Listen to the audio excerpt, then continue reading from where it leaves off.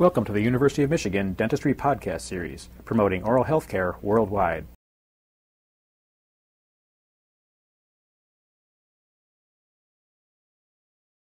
One of the added benefits of having performed the occlusal adjustment on the mounted cast is that it gives you an idea of how much tooth structure is going to have to be removed to achieve the desired occlusion. With this, you can forewarn the patient, and it is not of a surprise to the patient if it is necessary to go through a gold restoration or some other type of restoration that is in the patient's mouth. Another benefit is that you can visualize and possibly do a diagnostic wax-up and setup on this on the mounted cast. Now the occlusal adjustment has been performed. We now have a stable occlusion in the centric relation position. We did end up with a slightly long centric. We see this minor or small movement from centric relation to centric occlusion in the finished product. And the excursions now have the guidances where they will probably be best tolerated by this patient's occlusion. In other words, we have taken some of the stresses off of those maxillary lateral incisors, and we do have a group function now which seems to be best for this patient. To better visualize what else is going to be done, a diagnostic wax-up of the proposed restored crown can be performed, and a diagnostic setup of the proposed replacement teeth can be done. Now, we want to look closely at the diagnostic wax-up to see what advantages there are to doing the diagnostic wax-up. One advantage is to see if the buccal cusps, the supporting cusps, will coincide or will fall along a good plane of occlusion. If they do not, you have the chance at this point of going to the patient and altering the maxillary cast or the maxillary tooth in the patient. So in this particular patient, I adjusted one area slightly. It's indicated with a red mark here to open the central fossa to accept the buccal cusp of the lower molar tooth.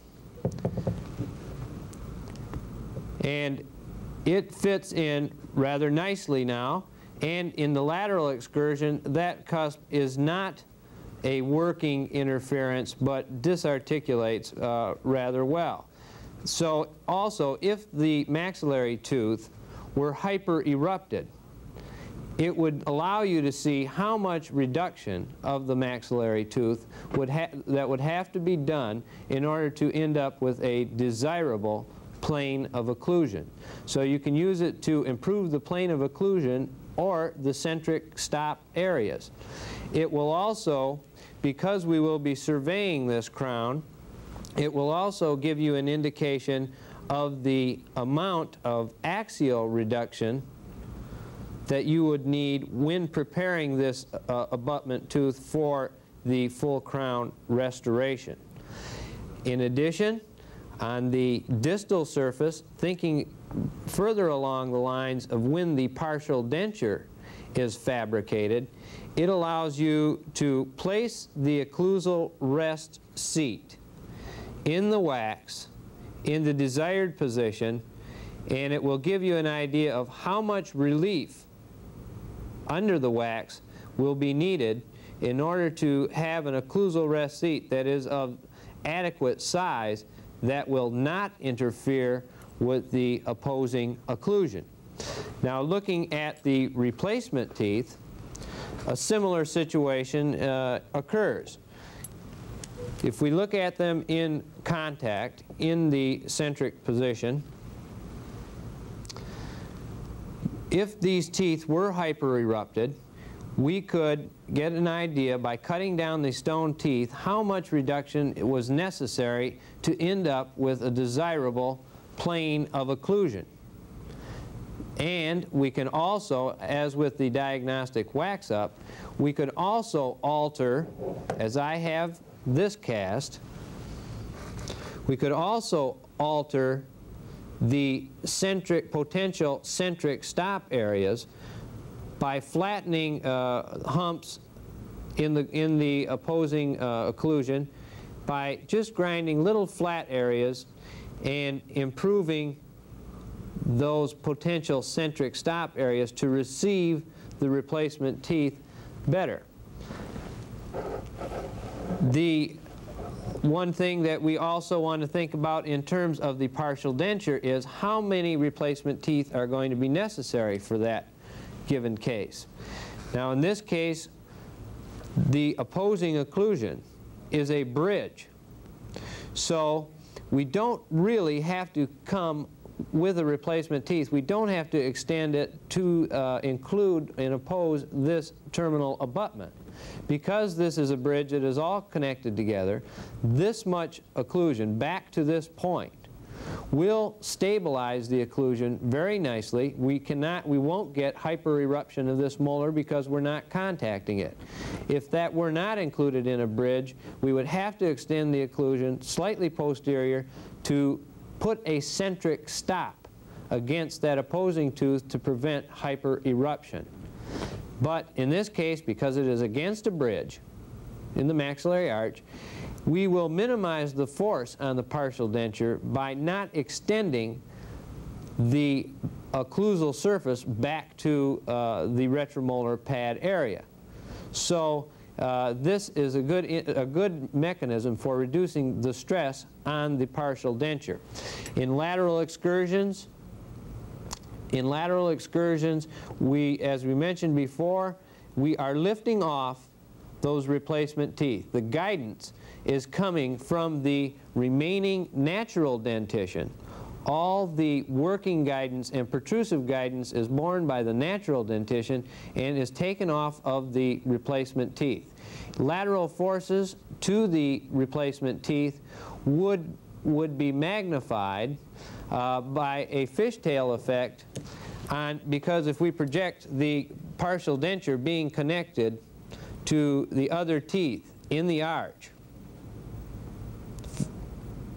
if we put a lateral force to this partial denture by putting lateral guidances on it, it would be putting lateral forces to all the teeth that it connects, that it is connected to or in contact with. And this is not necessary for mastication, proper mastication of food. Mainly the thing we're using the replacement teeth for is to stabilize the occlusion, particularly when there are individual teeth up above and not bridge work. We want to prevent hypereruption of teeth. And it gives you also a little additional chewing surface. So there are three rest areas that we've also ground in on these diagnostic casts to project where we were going to place our occlusal rest. We know we have an indication of where we're going to want them by thinking of design as we've coming along in the treatment planning, in the pre-treatment planning procedures. And these are areas where potential rests will probably be necessary. This, a major occlusal rest for the primary clasp unit, this for an indirect retainer, and on the opposite bicuspid, the mesial rest here, also for an indirect retainer. Now how does that play into the occlusion? If we can look at it from the lingual, we may get an indication whether the occlusal rest seat that we have prepared in this diagnostic setup is adequate, because we want to show that there's going to be metal interposed between this opposing dentition, that that is the occlusal rest is going to be interposed between these two, and we want to create space for that occlusal rest. We don't want to get to the point where we have to grind all the way through and weaken that occlusal rest in order to let the teeth come into the contact that we have predetermined by the occlusal adjustment. This gives us an indication of how big an occlusal rest seat we need. This is also true of the indirect retainers. We want to make sure that they do not interfere with the occlusion in the final product. So a diagnostic wax-up and the diagnostic setup, although not indicated in 100% of the cases, is certainly a valuable adjunct in treatment planning procedures. You've been listening to a presentation from the University of Michigan School of Dentistry, which is dedicated to supporting open learning and open educational resources. This recording is licensed under the Creative Commons. It may be reused and redistributed for nonprofit use. Please attribute materials to the University of Michigan School of Dentistry and redistribute under this same license. For more information on how this and other University of Michigan School of Dentistry recordings may be used, visit www.dent.umich.edu/license.